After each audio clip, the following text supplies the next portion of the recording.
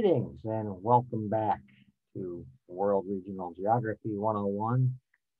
And as I had indicated on the getting to know the course, via the syllabus, I am very excited about teaching this course. And I often chide colleagues in the social sciences regarding the importance of geography up against all the other disciplines in it.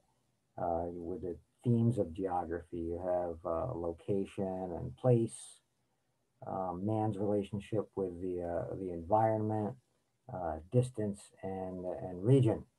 And if one has a handle on any of these, certainly all of them, it's easier to interpret other disciplines like psychology, sociology, economics, history, etc.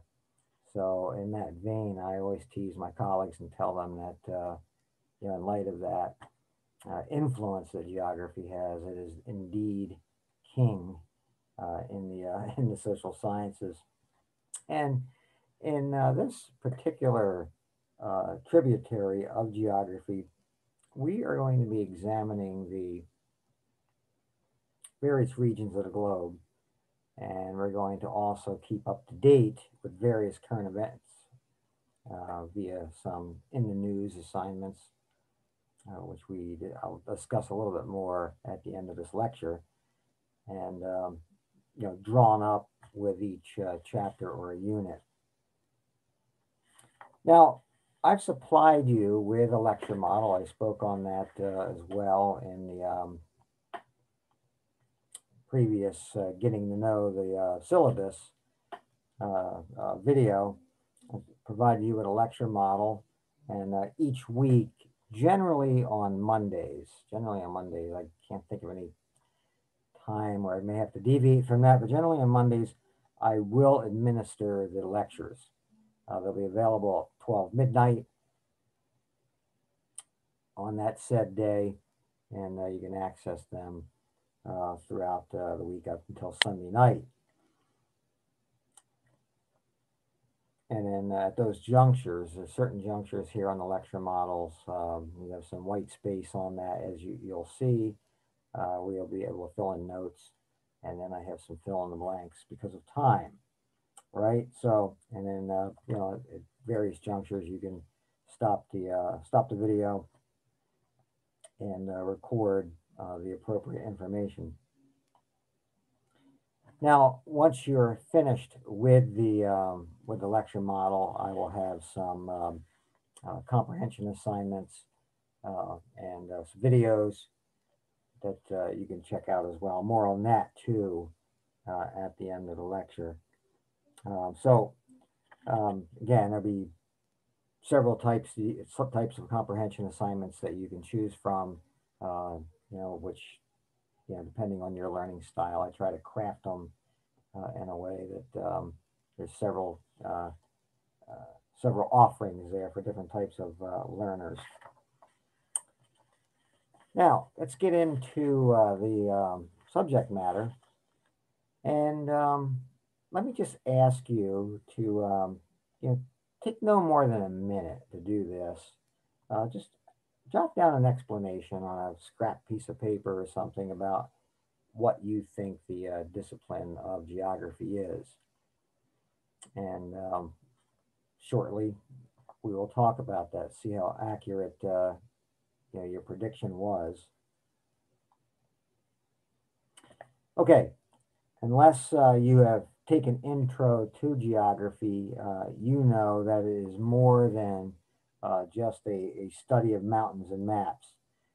It does shape humans, but humans too shape the geography around them as well. And so much of it comes down really to how folks order the world and how they perceive it, which in more than a few cases has been shaped by geography since the beginning of time. I mean, religion, for example, has been affected by geography, which therefore will influence a region's politics and institutions. So, well, if you take a look at your lecture model, you will see some white space at the very top. So at that place, I will give you a kind of a semi uh, textbook definition of the discipline. And for you visual types, you will benefit from your textbook visuals. So you will want to have those out as well as I reference those pictures and visuals from time to time. Let's take a look here and get up the lecture model on the screen here. And I want to talk about where we want to go with this chapter and some what I call heads up terms, harder to understand terms or unfamiliar terms. So chapter 1, globalization and world regions. The objectives here, we want to relate the reality of spatial patterns in the physical and human world. We want to summarize how spatial patterns are distributed and how they relate and change. We want to explain how regional geography provides a spatial view to where folks live and where they make meaning of life. And then we'll look at the different periods of globalization. We'll differentiate how globalization has changed over time. Major heads up terms here. We're going to differentiate between human and physical geography. Human geography is those human activities, right? And physical geography is how natural environment unfolds. Spatial view. This is where people live. This is where people live, and the places that they occupy. Region. All right, region. This is the area with characteristics that distinguish it. Regional geography, right? Regional geography that will evaluate those differences. That will evaluate those differences. Nodes, interesting concept. Places where flows between places within the regions begin, intersect, or end. Globalization, probably a term that was only talked about maybe in think tanks up until the early 90s, once the Soviet Union dissolved at the end of 1991. And there we're talking about just the intertwining of world cultures. Feudalism. Feudalism is you had your peasants and warlords. Peasants worked the land for the warlord in return for protection. And we're talking about medieval Europe, and we'll look at that when we look at when we analyze the various phases of globalization. Global choke points. Suez Canal was in the news, right? Back in the spring, big cargo ship got stuck in the Suez Canal, right? And it had no small global effects, right, on world trade and economies. So Suez Canal, Strait of Hormuz, the Panama Canal, some of the more well-known global choke points. Suez Canal, of course, links the Mediterranean and the Red Seas. And then localization, right? Just the opposite of globalization. Localization, um, focused on local identities, local customs tend to be more nationalistic. So let's take a look at this here. What is geography? And we'll see how you can see how close your prediction, your analysis definition was. Geography is a discipline that studies spatial patterns. in the human and physical world, how and where human and natural features of the earth are distributed, how they relate to each other, and how they change. Geographers examine the distribution of such things as vegetation and language. Now, geographic studies are important as there is a tremendous amount of diversity, connectivity, and change among humans and the physical features. The world we live in, right? The world we live in is it's very dynamic with constantly changing human, environmental, political, economic, and social interactions. World geography then provides a framework to enable us to make better sense of these complexities of our world. So, the discipline of geography is one that provides a spatial view of the world, whereby geographers study these spatial patterns and they attempt to explain them. Geography sometimes is divided into physical and geography, which again that's examining the Earth's natural environment, and then you have human geography, which is the study of distributions of people and their activities. So, world regional geography incorporates elements of both types of analysis. Let's take a look at geographic study matter, breaking this down a little bit further.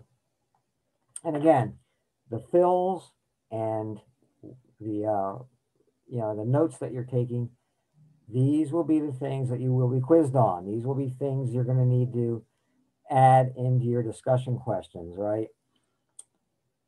Geographic study matter.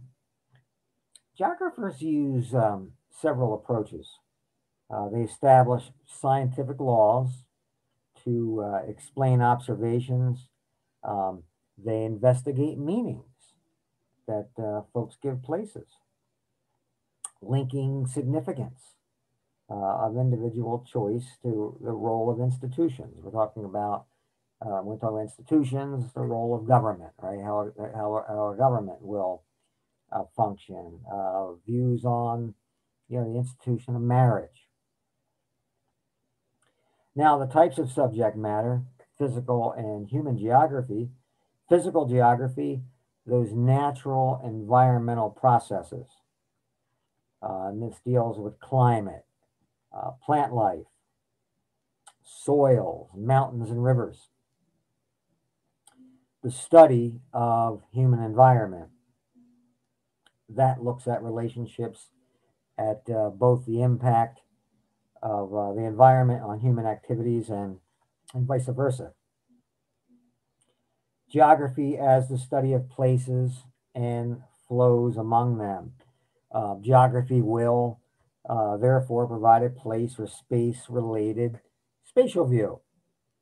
Places on the Earth's surface as the environment or spaces where folks live and where they make meaning and sense out of life. Now, on page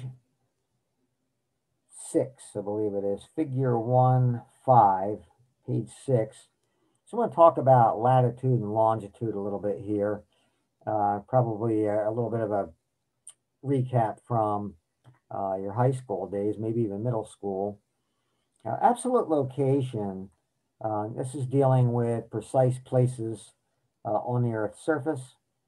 Latitude, we're dealing with how far north of the equator a place is, and this is measured in degrees. You see your visual there. Got your prime meridian, right? 0-degree longitude stretches from the North to South Pole through Greenwich, England. Parallel of latitude, a circle that joins places of the same latitude at the Earth's surface. The ground distance between those is about 69 miles. Longitude measures east and west. Then you have your distance and direction. You have your relative location. Relative location, direction and distance help define one place with reference to another. Then you have friction of distance. Friction of distance, the increasing cost of distance between places. Then your scale of size. Scale of size, scale, we're talking about the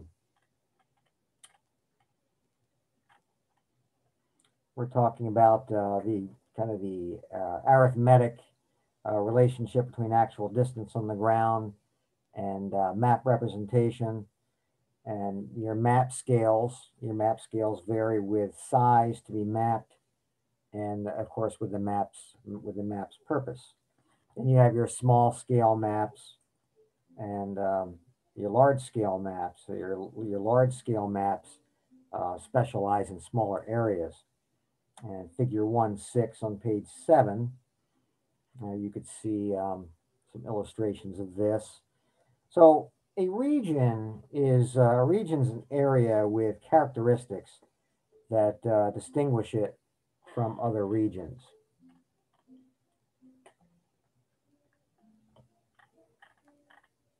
I'm jumping ahead there, I'm sorry. The characteristics may be physical, maybe human, or again, a combination of both. And regions exist at multiple scales, some as large as a entire portion of the globe, and some as small as a portion of a city. Regions are also dynamic. They're dynamic, and they're when we talk about being dynamic, they change, right?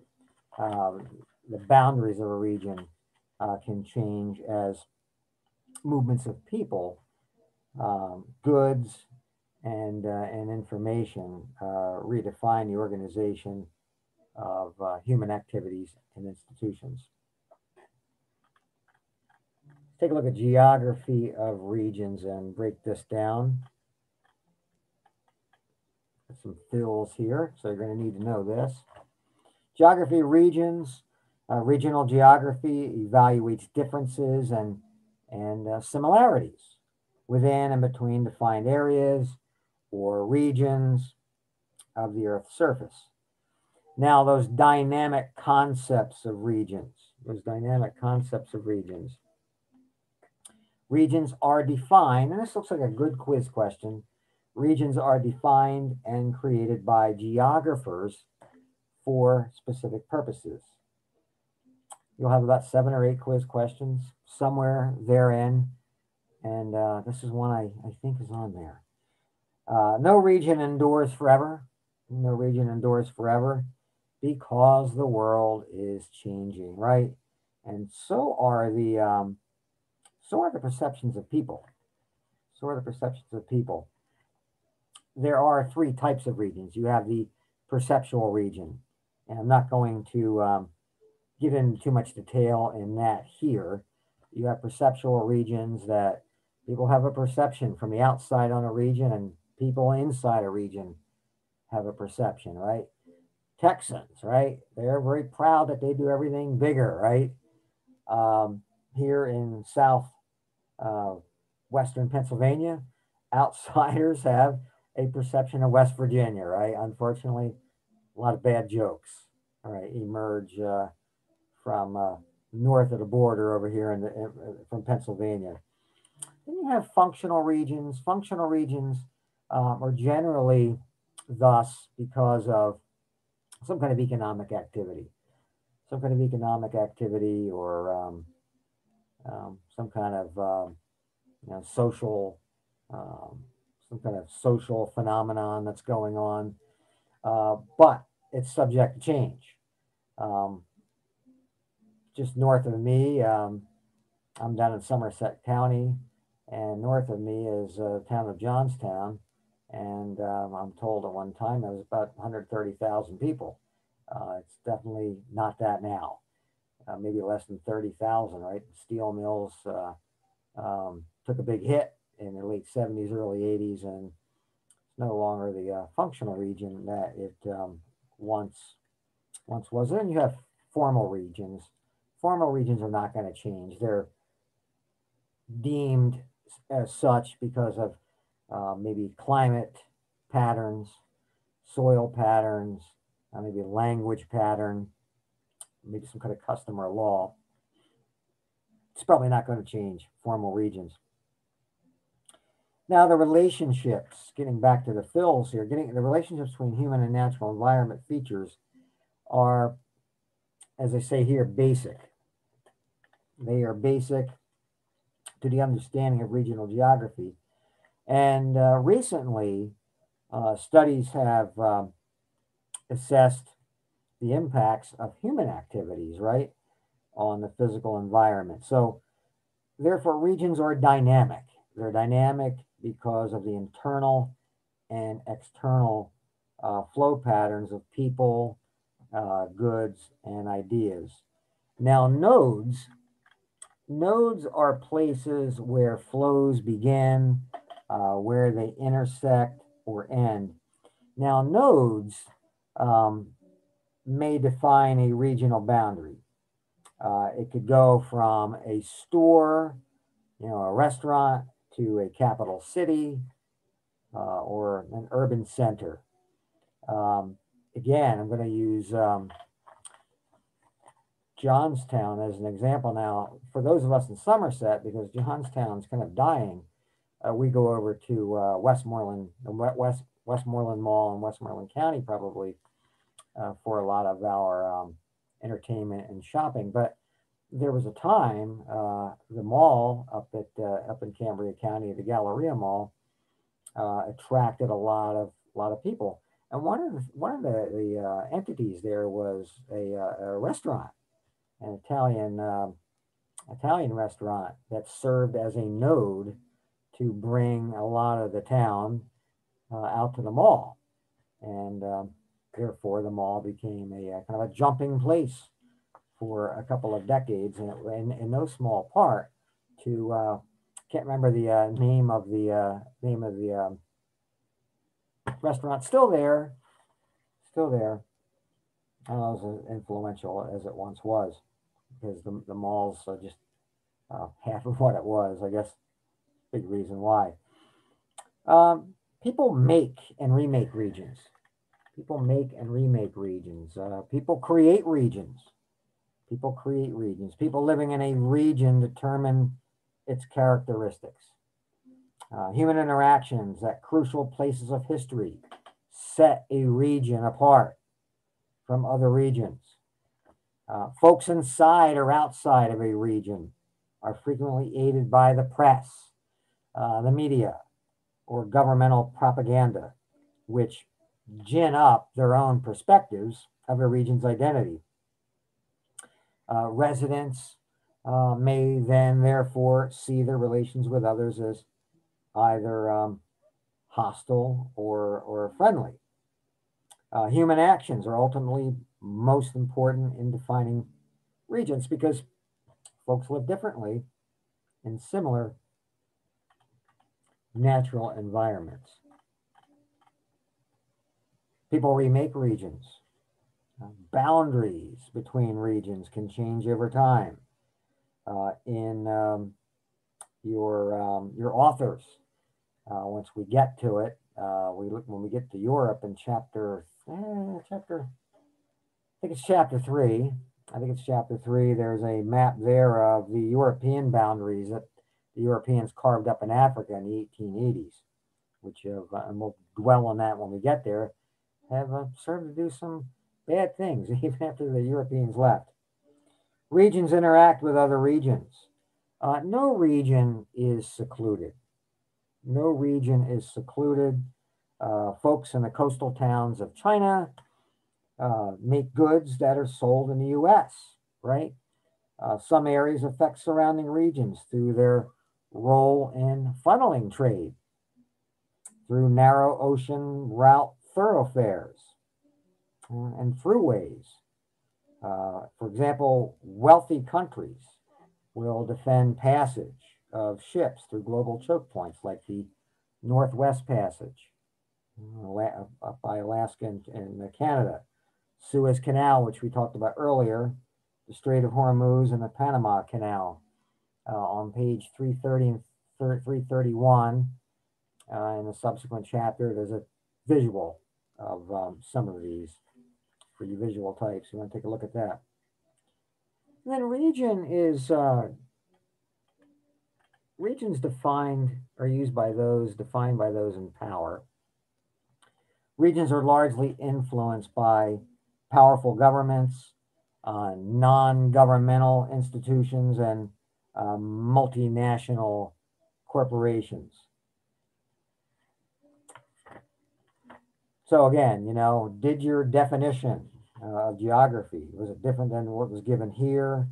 What are the two types of subject matter and regional geography? How are regions defined and how are they created? Can regions change? Are they generally independent from one another? I want to finish up here by looking at globalization, and I want to set this up by, just saying these things here, that two geographic trends of globalization and localization help geographers understand the correct structure of world regions, especially the interaction within and among regions since the onset of the 21st century. Globalization is the increasing connectivity among the world's people and places, which oftentimes results in increasing similarities among regions. While frequently examined within that context of economic exchanges, globalization exists in many forms, including informational, social, cultural, political, and environmental interconnection. Okay. Localization refers to local identities that exist among places, countries, and regions. Identities are often defined by political nationalism, local customs and practices, religious differences, and resistance to globalizing forces. Probably not so small a piece of pie. If you cut up a pie, different regions why the war on terror happened, you had various parts of the world that were not all that excited about having their cultures affected by, Western cultures. And as we've talked about, regions have been created and recreated. Right? They've been created and recreated throughout the history of human occupation of the earth, and they've evolved as agricultural practices emerged, trading networks became established, and political institutions have come and went, right? So given the global scale, of interaction among people and the forces of localization, one should expect that dynamic nature of world regional geography to continue. So let's take a look at the various phases of globalization. You had prehistory, right? Prehistory around 5000 BC. Most humans lived in small family-based groups, hunting and gathering. You had settled farming, right? The first settled farming began in few areas of southeastern Asia, followed by areas of China and other Asian areas and the Americas. Now, we're not at that juncture. That would be Central America on down through Argentina, right? Right through South America. North America, the Johnny-come-latelys on the scene. Some early staple crops, and we talk about staple crops, we're talking about basic food, was located. Wheat and barley in Southwest Asia, rice and millet. And millet is like a cereal grain that was in China. And you have corn, squash, beans, potatoes, tomatoes, and paper in the Americas. Then you had city-states. City-states and empires. Early civilizations were marked by irrigation farming. Much wealth was expressed in major buildings. You had the technological development of writing. Early civilizations saw large surpluses of farm products, right, from their societies. So they therefore, in turn, remade regions into something new and distinctive. You had productive irrigation farming. Productive irrigation farming was found along the lower Tigris and Euphrates rivers, probably the earliest known civilization, Mesopotamia, the Huanghe River in China, and along the coast of Peru. Figure 111 in your textbook, page 17, provides a nice visual of some of this as well. Enter trading empires and your classical civilizations.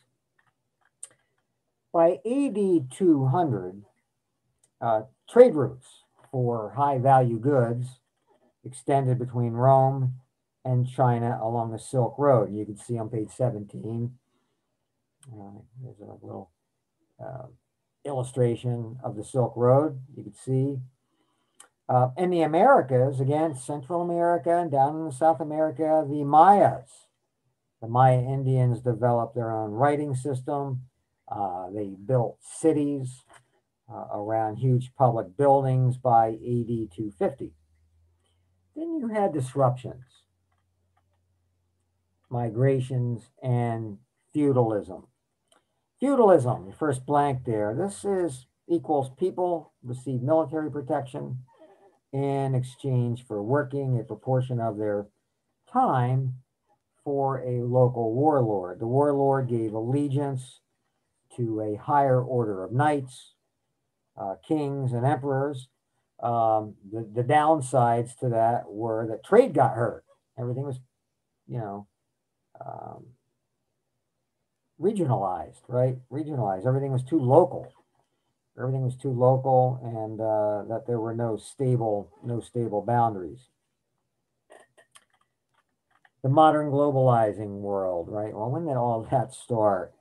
New systems of trade and wealth expansion developed in Western Europe by 1450. New maritime technology, zeal for merchants to make profits, and a missionary zeal to spread Christianity. Industrialization and colonization. Page 19, figure 113. Give you an illustration of this particular time period. After gaining independence in 1950, right? So we're fast forwarding quite a good distance here. After gaining independence in 1950, the colonies, a lot of these colonies were still economically dependent on their colonizers. British merchants invested their new wealth from overseas ventures and the factory-based concentrations of manufacturing. Advantages were gained through trade, military, and again, colonialism. After World War II and the Cold War. After World War II, globalization was polarized between the Cold War superpowers. Roughly 1950, um, probably right up through 1991. I should probably revise that, be really specific. Soviet Union actually dissolved last week of December 1991. Those of us alive and old enough to know about all about the Cold War will never forget it. We didn't think it would ever happen. International institutions then came into being as a result of the dissolution of the Soviet Union. So, before the time of written records, how are folks living? By AD 200, what developed to start interconnecting the world, or what began the development of globalization, and what is globalization? If you have your graphic organizer, get that out. We'll just recap, and we'll talk about what's up ahead, and we'll call it a day here as far as I am concerned. Globalization in world regions. We looked at geography, studies spatial patterns in the human and physical world. It studies how and when humans and natural features of the earth are distributed and how they relate and change. And again, until you get the rhythm of how I do things, the graphic organizer, it's a nice visual recap. It is on our course page, which was mentioned in our Getting to Know the Syllabus segment. Study matter of globalization in world regions. You have the physical geography, human geography, scientific laws, the study of places and institutions. Globalization in world regions. The geography of regions. Regions are remade. Boundaries change. They are made by the media and government, by people. They're dynamic, right? They can change. They get created and defined by geographers. They are used by those in power, governments, NGOs, or national government organizations, and then multinational corporations. And they interact with other regions. You're hard pressed to find a region that doesn't do that via trade, global choke points. And then finally, the timeline of globalization. Prehistory, hunting, gathering, 5000 BC, settled farming, China, Asia, and the Americas, city-states and empires, irrigation, farming, building construction, writing emerges, trading empires, classical civilization, right? AD 200, Silk Road, major conduit for trade. You saw that in your textbook where it was. Goes from the Orient over into maybe the old Ottoman Empire, the Roman Empire. Feudal period, society becomes localized. Trade was interrupted. No stable boundaries. Your modern world, around 1450, maritime explorations, prophet, plague, spread of Christianity. Then you have industrialization and colonization. And then the Cold War, we're getting into the 20th century, right? 1950 to 1991. Polarization, colonies gain independence in 1950s. And then 1992, the talk of globalization, right? And we are moving at a very, very rapid pace. Take a look at what's up ahead here.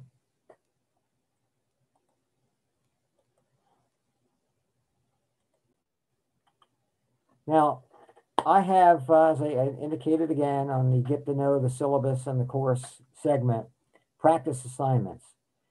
I would advise doing at least one of these. I have several. I'm going to have several each week. They're geared toward different learning styles, but it gives you a chance to practice with the material I just talked about, because I want to see that material mentioned in your discussion questions. All right, discussion questions are going to be 10 points. If I don't see stuff mentioned from this and from the lecture model, and you're not going to get the 10 points. Same thing with a couple of other things I'm going to mention here very shortly. So you got practice assignments, and it helps you also to internalize the information, to learn it. You want to learn it, but it helps you with the quizzes too, right? If you're not scoring well on the quizzes, not a good thing. Videos. I'm going to have short video clips, 1 to 3, maybe each week. This week we have a 4 minute, little over 4 minutes. For you, again, for you audio visual type people, could recap, some of what I talked about. Not all, certainly not all of it. What is globalization? And then you're reading. You're reading page 8 of chapter 1, geography at work, map makers, and GIS analysts, analysis, and GIS is your global, basically your global information system. It's a kind of a form of spatial analysis that integrates computer hardware and mapping software and a lot of specialized stuff, right? Specialized tools such as models and algorithms and so forth. So you'll see it on page 8. Not a long reading, but again, just more fodder for your all important understanding of the material, and to help you with your discussion questions, discussion posts, and the quiz. Thursday, and you don't owe those to me, right? You do not owe those to me. On Thursday night, I am going to set time aside for you folks to contact me via Zoom or email, however you want to do it, phone calls, and to kind of debrief and see how well you're learning things, right? How well if you wanted to check up on your practice assignments, see how, if you're getting things right, that'd be a time that we could do that. But by Thursday night, 11:59, you will have your first assignment that you're going to owe me for a grade, and that's in the news. And in the news, you'll have a half dozen or so current events, issues dealing with the units we're looking at. And so you could choose, any one of those 6 and just follow the directions and write on that and get that to me. So that'll be due midnight Thursday in the news. Friday by midnight, your initial discussion post will be due. You cannot respond to anyone else's posts until you do that. Sunday night, 11:59, your 2 response posts will be due. Make sure you look very carefully at the rubric for the discussion posts, okay, and how to do those. And then Monday, midnight, Sunday night, 12:01, I guess, Monday, I will have your quiz posted, and you will have you'll have some time to do that and get that to me by 11:59 Monday night. Your quizzes, I'm trying to think right now if I've timed them or not. And then we will start the cycle over again. Chapter 2, we will begin that concepts and world regional geography, and that will be accompanied by a lecture and a lecture model. Okay, so there you have it. Any questions, comments, you can email me. I'm kind of looking at my emails all the time. And otherwise, you guys have a fantastic week and do well. Bye-bye.